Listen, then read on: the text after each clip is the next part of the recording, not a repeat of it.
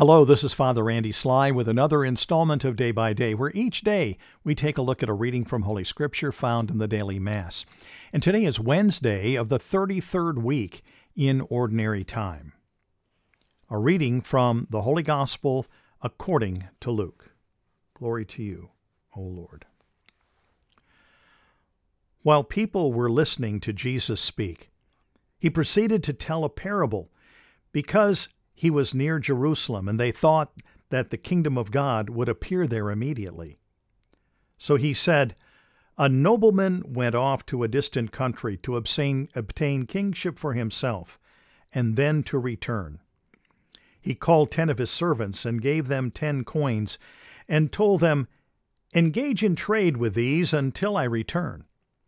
His fellow citizens, however, despised him, and sent a delegation after him to announce, 'We do not want this man to be our king.' But when he returned after obtaining the kingship, he had the servants called to whom he had given the money, to learn what they had gained by trading. The first came forward and said, 'Sir, your gold coin has earned 10 additional ones.' He replied, 'Well done, good servant. You have been faithful in this very small matter. Take charge of 10 cities.' Then the second came and reported, 'Your gold coin, sir, has earned 5 more.' And to this servant, too, he said, 'You take charge of 5 cities.' Then the other servant came and said, 'Sir, here is your gold coin.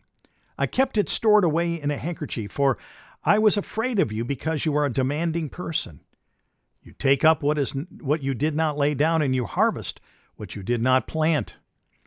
He said to him, 'With your own words, I shall condemn you, you wicked servant. You knew I was a demanding person, taking up what I did not lay down and harvesting what I did not plant. Why did you not put my money in a bank?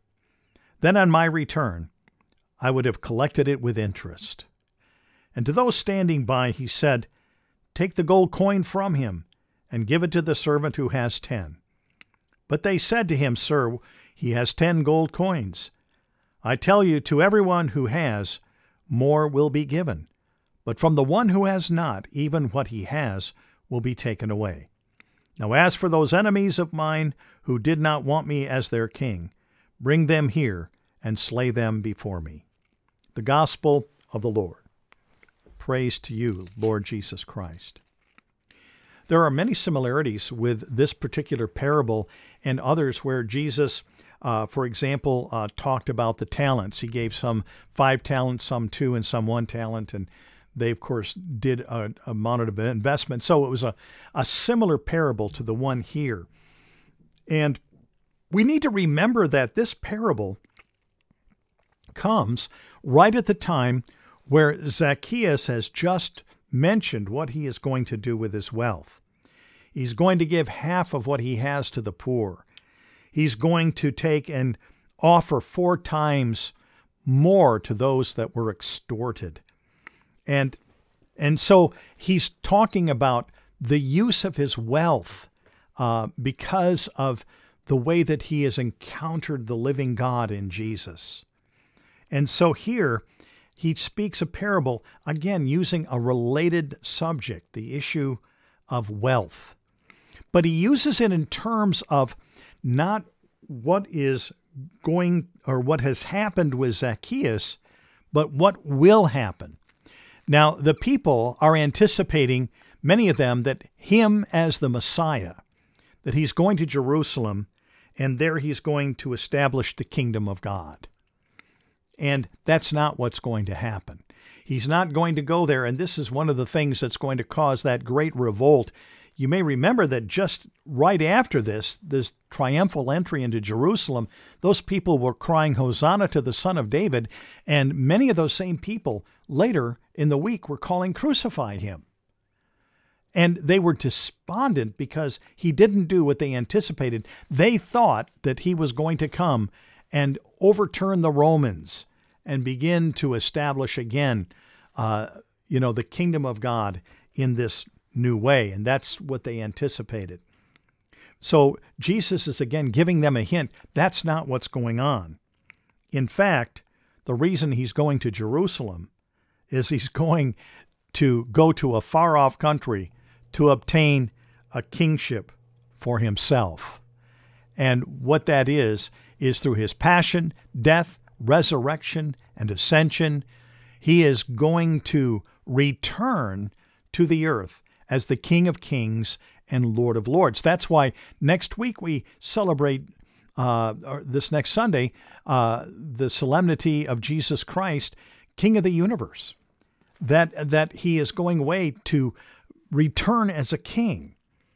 And the beautiful thing is, this is very similar to something that took place in the time of Jesus, and that was that Herod the Great died, and his son Archelaus traveled to Rome to get his kingship, and because he believed that he was going to be the successor of his father.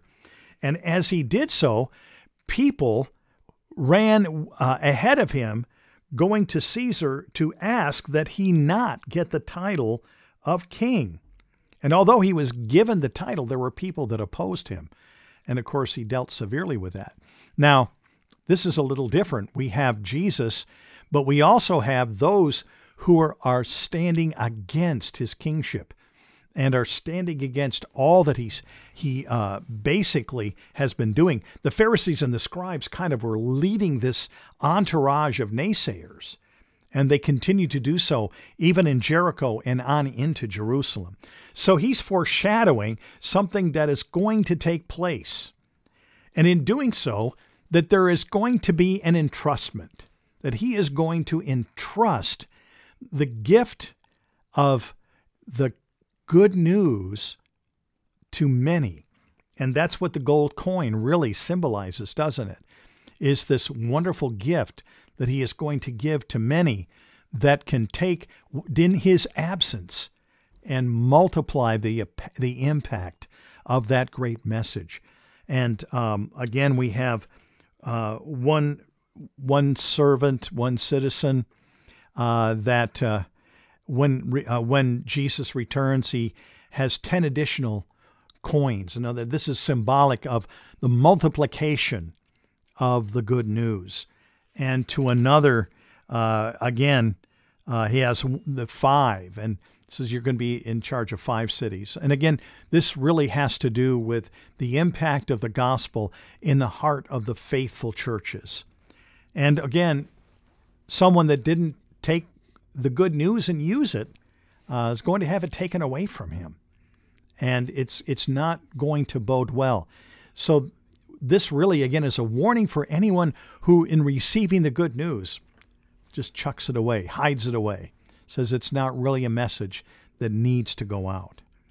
So there's a lot going on in this parable that has a significance to coming to Advent. You're probably tired of hearing me say this, but I say this all the time to make sure that we understand that Advent's meaning is the already not yet. We are celebrating what is already going to happen at the coming of Christ at Christmas. And so it's a preparation for that, but it's also a preparation for the coming of Christ at the end of time. That's the not yet.